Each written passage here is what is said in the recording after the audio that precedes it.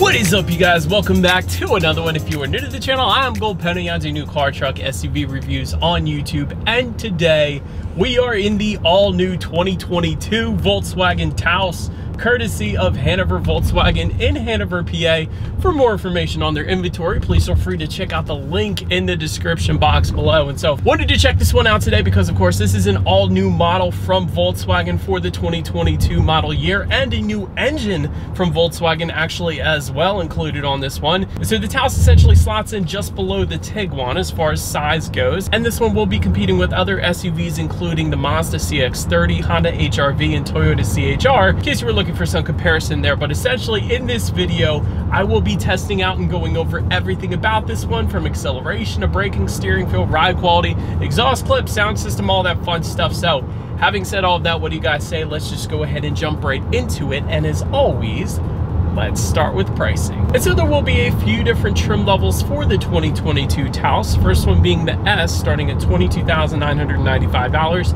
SE, which is the one we have today, starting at $26,000, and SEL starting at $29,000 even. And by the way, that was all pricing for the front wheel drive configuration. You can add all-wheel drive to any of those trim levels. Simply just add $1,555 to any of those trims then. But regardless of trim level that you go with, though, the power plant on this one is going to be the same. Powering this little beast is a 1.5 liter turbocharged inline four-cylinder, which again is a brand new engine from Volkswagen for the 2022 Taos. This one puts out 158 horsepower, 184 pound-feet of torque, sent to front wheels or all wheels through an 8-speed automatic for the front wheel drive, but a 7-speed dual clutch then for the all-wheel drive. So a little bit different transmission setup there depending upon which setup that you go with. But 0 to 60 time approximately 7.8 seconds, with MPG numbers coming in at 28 in the city, 36 on the highway for the front wheel drive, 25 in the city, 32 then on the highway for the all-wheel drive. But so now having got all of that out of the way, what do you guys say? Let's have some fun here. Let's go ahead and find a straightaway. Let's put the Taos to the test, and let's see how quickly we can get this new 2022 Volkswagen Taos here up to speed. All right, so here we go in 3, 2, 1. Little bit of turbo lag there, but dang, it's pulling now. Yeah, it's not too bad. It shouldn't have any issues emerging onto the highway. Again, there was a little bit of turbo lag there at the beginning. This is a turbocharged four-cylinder. After all, you don't always get that, but you do get a little bit of it here. But not a horrible thing. Definitely no issues emerging onto the highway. But to go along with that, as always, braking is equally important. And so as you can imagine, four-wheel disc brakes do indeed come standard here on the Taos. As far as that braking feel goes, definitely no issues there. It feels perfectly fine. I would say even on the firmer side, which is kind of cool. A lot of times with SUVs, you get kind of a soft braking feel, but I don't feel that here with this one, so I do like that. But touching then on suspension and handling, up front, you're going to get an independent strut type front suspension. In the back, it's going to differ whether or not you go with the front wheel drive or the all-wheel drive. If you go with the front wheel drive, you're going to get a torsion beam rear axle. If you go with the all-wheel drive, you're going to get an independent multi-link rear suspension. Essentially what that means is if you go with the all-wheel drive, you're not only going to get a slightly smoother ride, but also better handling with that one as well. And so overall, as far as ride quality goes, it is a compact SUV, so we'll say you can feel a decent amount of the road. Is to be expected though with really any compact SUV, minus some luxury ones, I guess you could say. But really, you can feel a decent amount of the road, and the roads are pretty punishing here in Pennsylvania, quite honestly. So did want to mention that. As far as steering feel goes, it is on the looser side, I will say that. I wouldn't have minded a little bit firmer of a steering feel, but it is to be expected with a compact SUV like this. And as far as cabin noise goes, that is actually quite good. I'm not getting a whole lot of exterior wind noise coming into the cabin. You guys could probably tell I am driving right now. There isn't a whole lot of wind noise, or road noise for that matter, really. So definitely no issues with the cabin noise. I'll definitely give it that. But so then as far as visibility goes, I can see perfectly fine out the back. There's no sloped roof line or anything impeding visibility, so that is certainly on point. And rain sensing windshield wipers actually do come standard on the SEL trim level only. Essentially what that is whenever the Taos detects any kind of mist or rainfall, it's going to automatically turn on those windshield wipers for you. Just one less thing you got to worry about, so that's a pretty cool safety feature in itself. But that about rounds out the performance segment of this review, you guys. Let's now go ahead and take a look at the exterior of our brand new 2022 Volkswagen Taos. All right, so here she is, you guys, the new 2022 Volkswagen Taos, finished in deep black pearl. 8 different color options, by the way, in case anybody was curious. But let's go ahead and start up front on this one. LED headlights actually do come standard across the board for every single trim level. You definitely don't always get that, so I want to emphasize that. Automatic feature, of course, coming with that, meaning when it starts to get dark out at night, those headlights are going to turn on automatically for you there. LED daytime running lights also coming standard. Now, the headlight housings are going to differ slightly amongst the trim levels, so I wanted to emphasize that too. For example, you will find reflector style lighting if you were to go with the S or SE trims, whereas if you were to go with that SEL, you will find projector style headlights. So a little bit different there, little better illumination with the SEL, obviously, so we do want to mention that. But then down to the sides, you will find front air curtains helping direct air around the wheel and tire combination, so a little better aerodynamics there. LED lit center horizontal bar in the front grille is only going to come with the SEL trim level. Otherwise, it's going to be finished in matte black across the center there to the left and the right of the Volkswagen emblem. You guys can see that. And I did want to mention one more thing with that SEL trim. You will find adaptive front lighting system, meaning when you're going around a bend at night, those headlights are going to swivel based on the direction of your steering angle, better help illuminating what is around that bend. It's a little better safety feature there as well. But that about rounds out the front of this one. Let's go ahead and make our way to the side of the Taos. All right, so now since we are around to the side of this one, black roof rails come standard with the S trim level. However, SE and SEL are going to give you silver roof rails. Rear privacy glass coming standard with the SE and SEL trims, meaning you do not get that rear privacy glass with the S, so wanted to mention that. Black window surrounds coming with the S. However, you will find silver beltline molding with the SE and SEL trims. All trim levels, however, are going to get those silver front fender accents that say Taos in the middle of them, which is a pretty cool little added feature there.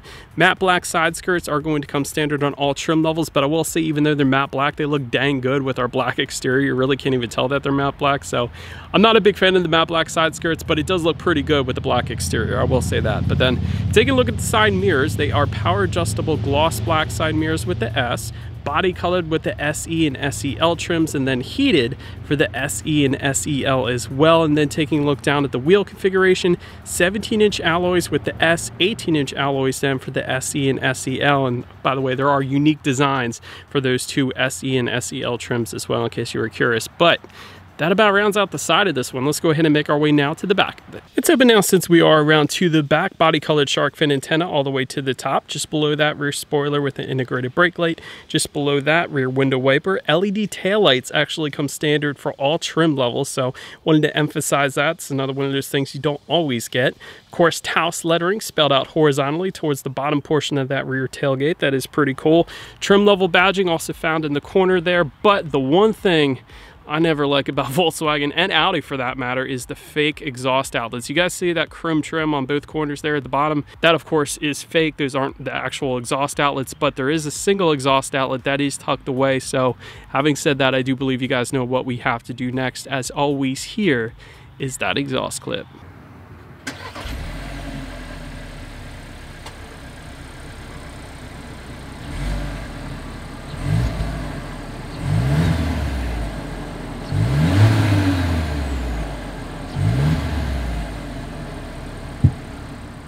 All right, so now since we are around back of the Taos, when it comes to opening that rear lift gate, it is a manual lift gate for all trim levels. There is a button on the key fob to unlock it. There is also, of course, a button on the lift gate itself to go ahead then and open it up. But once opened up, cargo capacity comes in at 28 cubic feet behind that second row. If that was not enough space, there is a 60-40 split, bumping that up to an even 66 cubic feet. And so when you're comparing that 66 cubic feet to the competitors in this segment, you're gonna find the Hyundai Kona coming in at 45.8 cubic feet, or the Mazda CX-3, for example, coming in at 45.2 cubic feet. So that's right around the average, so 66. It's almost a class up almost, but not really, because it's all at the same price point. So 66 cubic feet for the Taos is the very best. So I just wanted to emphasize that. But in that cargo area, you will find cargo lighting. There are some grocery bag hooks, along with one massive grocery bag hook. That was pretty cool to see. And some tie down anchors back there as well. If you look underneath the cargo floor, you're gonna find a spare tire under there in case you were curious. But then making our way to the rear legroom, that comes in at 37.9 inches. So for reference, I'm an even 6 feet tall. I had plenty of space back there. Again, if you were comparing this one to some of the competition, the Hyundai Kona comes in at 34.6 inches, Mazda CX-30, 36.3, so 37.9 here in our Taos. Again, winning it when it comes to overall space, really. That's what I'm kind of emphasizing. That's where the Taos is really good at when you compare it to the competitors. But rear center armrest with cup holders also coming standard back there. There is some rear ventilation, and there is one single phone charging port. Not a USB charging port, not a 12-volt power outlet, but your standard phone charging port can be found back there as well. But then making our way up to the front seats, manually adjustable cloth seating coming with the S, 8-way power driver's seat with power lumbar coming with the SE and SEL trims, Cloud Tech surfaces coming with the SE. That is currently what we have today. That's what you guys are looking at. Heated front seats coming with the SE trim level as well, and then full leather seating for the SEL. But I will say, because of that lumbar support, because of our power adjustable seats, I do actually like the seating. It is plenty comfortable, so I can certainly see myself taking a long road trip in this thing. Then taking a look at the steering wheel, it is tilt and telescoping. It is leatherette wrapped for the SE and SEL trims, and then heated if you were to go at that SEL trim level. So I did want to mention that. Then make our way to the startup. Let me first start by showing you guys the key. You have your Volkswagen logo on the one side, and when you flip it over, lock, unlock the button to pop the rear hatch, the ×2 button, that is actually going to be a remote start. That comes standard on the SE and SEL trims only. And there is a push button start, of course, that comes standard on all trim levels. And so all I'm going to do here is simply put my foot on the brake and press that silver engine start button located just in front of the shifter there. And now here is where it really gets good for the Taos. When it comes to the gauges, there is a Volkswagen digital cockpit that comes standard for every single trim level. You never get that on the bottom trim level. So there's a full digital gauge cluster. It's kind of one of my things. I love digital gauges right now. A lot of manufacturers are starting to do it, and when they do it, it looks dang good, as it does here in our Taos. So even the bottom trim level is going to get that. I love that. And of course, you can adjust what is on those digital gauges by using the steering wheel mounted controls found on the right side then of the steering wheel. Displays, of course, a massive digital readout front and center, time of the day, outside temperature, how many miles you have left until you hit empty, average miles per gallon, the list goes on. So pretty much everything you could possibly want up on that digital gauge cluster. But then making our way to overall interior quality, a panoramic sunroof is going to be optional. I wanted to mention it because we do have that option. It goes for $1,200, by the way. Auto dimming rear view mirror is going to come with the SEL, dual zone climate control coming with the SEL, ambient lighting again coming with the SEL, wireless phone charger coming with the SEL. Some of these things, though, I will say are optional on our SE, like the wireless phone charger. We do have that there. It's located just in front of the shifter. But overall, when it comes to interior quality, the SEL trim is really where you're going to want to be at. So just wanted to mention that. But overall, I do like the contrast colors that Volkswagen has used in this one. We do have the dark color, we have the lighter gray color, and then we have a blue color, which is my favorite because that blue and dark color ties in perfectly with the digital gauge cluster. I think that's why they did it. A lot of manufacturers will use red, but then have blue gauges. So Volkswagen, I think, realized if we're going to have blue gauges, we might as well have some blue accents on the interior, and it looks dang good because of that. So well thought out, Volkswagen. I do like that. Again, just in front of the shifter, you have 2 phone charging ports, 12-volt power outlet, and that wireless phone charger. Just to the left of the shifter, you do have an electromechanical parking brake. Behind that, you have your dual cup holders, and within the center armrest, actually a pretty deep amount of storage within there. So kind of impressed with that. But overall, when it comes to interior quality, wouldn't have minded some USB charging ports. The phone charging ports are okay. And I guess you could always get one of those cables that converts the phone charger to a USB charger. But if I were to try to charge up my battery right now, I am not able to because it only has USB and there's no USB charging ports. But anyways, that's my own personal problem. Let's go ahead and take a look at the tech screen right here. 6.5-inch color touchscreen display coming with the S trim level. However, if you were to go with the SE or SEL, that does bump up to an 8-inch color touchscreen display. That's what you guys are currently looking at. Bluetooth and audio streaming does come standard. Android Auto, Apple CarPlay, also standard for all trim levels. Factory navigation system coming with the SEL only. Again, you don't really need it though, because Android Auto, Apple CarPlay, after all, will give you navigation up on that screen anyways. So in addition to that, you can also check out weather information up there. You can check out fuel information if you wanted to. You can check out climate control settings. One thing before we get to the radio information here, I noticed whenever you put your hand just maybe within 4 inches of that screen, a little hand icon pops up in the lower right hand corner, and it pulls up all of the buttons and everything that you can actually touch. And then when you pull your hand away, everything goes away. That's kind of cool. I'd never seen that before, so well done Volkswagen there. I like that. But anyways, radio information, of course, is up there as well. And by the way, when it comes to the sound systems, 6 speakers for the S and SE trims, and then 8 speaker Beat sound system for the SEL. So you guys know what that means. We do have the 6 speaker sound system here with us today. So what do you say? Let's go ahead and turn on the radio, see what we got playing today, and let's test out the clarity of this one.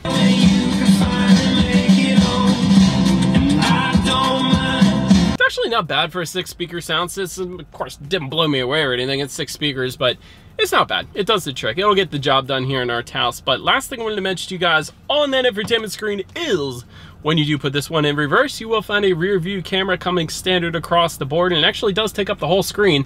That doesn't always happen these days. That's pretty cool. Letting you know who or what is behind you, which as always is going to lead us into safety. And so to start, front side curtain airbags do come standard. In the back, you're going to have latch, aka lower anchors and tethers for children for the rear car seats, rear child door locks, tire pressure monitoring system, but then the SEL trim level, that is the trim that is going to add all the advanced safety. So that is going to include a blind spot monitoring system with rear cross traffic alert, adaptive cruise control, road sign recognition, high beam control, rear parking sensors, pedestrian monitoring, and lane keep assist as well. And by the way, you can get some of that for the other trims as package options, so I did want to mention that as well. But overall, when it comes to my final thoughts here, to put it in black and white, the area where the Taos really pulls ahead of the competition is its size, of course. For its class, for the same pricing, this thing has the most space in it. So we'll say that. Most rear legroom, most cargo space. So that is definitely where you're going to win with the Taos without a doubt. And pretty good power actually for its class as well.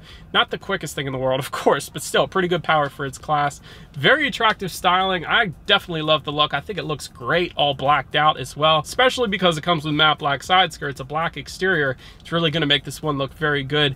Ambient lighting is available, although we don't have it today, but I did want to mention that. That's pretty cool. I like that as well. As far as room for improvement goes, the fake exhaust outlets have got to go. I never liked them. I'm not sure anybody actually likes them. If you're going to do it right. And if you're not going to expose the exhaust outlets, that's fine, but don't pretend like you're going to. That's all I'm saying. But anyways, also some of that advanced safety that is found on the SEL, not necessarily all of it, but some of it should come on the bottom trim level as well. Safety really shouldn't always be optional. And that's just my personal opinion. But anyways, that about rounds out this review, you guys. Let me know what you think of the Taos in the comments section below. Feel free to follow me on TikTok at the bottom of the screen. If you wanted to see short clips of these vehicles before they actually get to YouTube, be sure to hit the subscribe and the bell notification button if you're into new car reviews. That is what we do here on this channel after all.